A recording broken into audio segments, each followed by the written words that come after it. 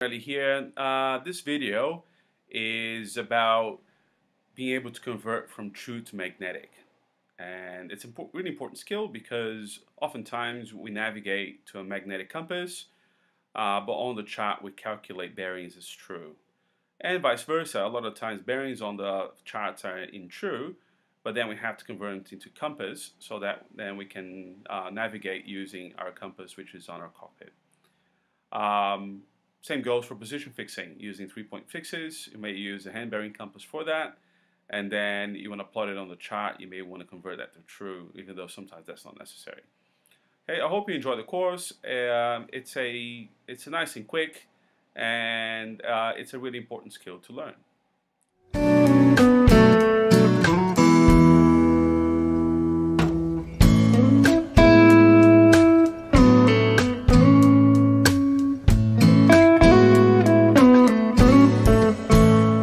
Bearings on the chart are true bearings. Yeah, when we say true bearings, they're relative to true north. Okay, so we say it's true. And then when we look at magnetic bearings, we're looking at when there's a hand bearing compass, it gives us a magnetic bearing, which is relative. Yeah. To the magnetic north, right? That difference between magnetic north and true north is called variation. Yeah. Okay. And so variation, I'll put a V here for variation.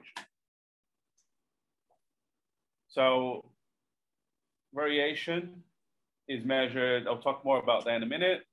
We have true is going to be relative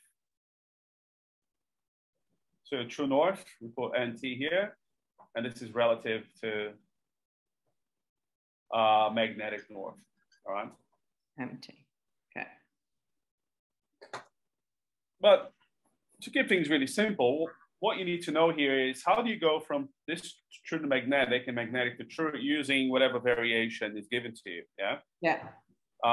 So variation is gonna be, it varies depending on where you are in the world, yeah? And it will vary as in the amount. In some places, variation is very small. Some places, variation is very big. It's measured in degrees as well. And also it can be east or west. Yeah. So in Australia, the variation is always east. Whereas if you go to Europe, the variation is west. Yeah. To go from true to magnetic, and you got your variation here. Then when you're going this direction, I'll draw an arrow, you subtract, if variation east is east, you're gonna subtract it. And then if we if go the variation's west, we add it. That's it. Yeah. And then the opposite the other way. So you add east and you subtract west. Yeah. Sorry, yeah, subtract west. Okay.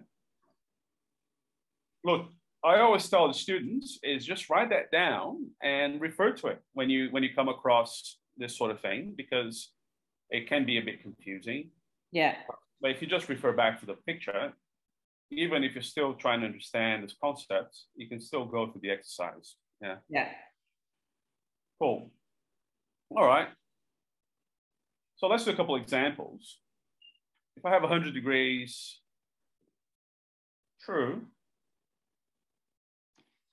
and I have a magnetic, I have 105 degrees magnetic, what's going to be my variation here?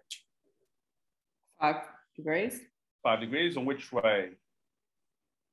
East or west?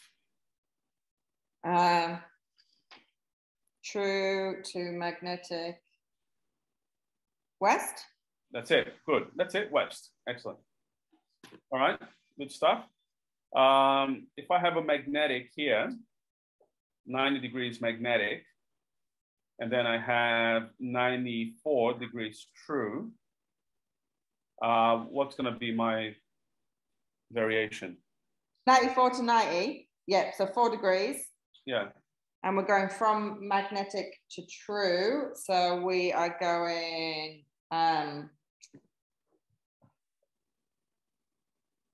east? No. Magnetic to true, west. No, you had it correct the first time, east. Oh, okay. Yeah, because remember, if you're going down this direction here, you subtract east. Yeah? Yeah. Cool? Yeah.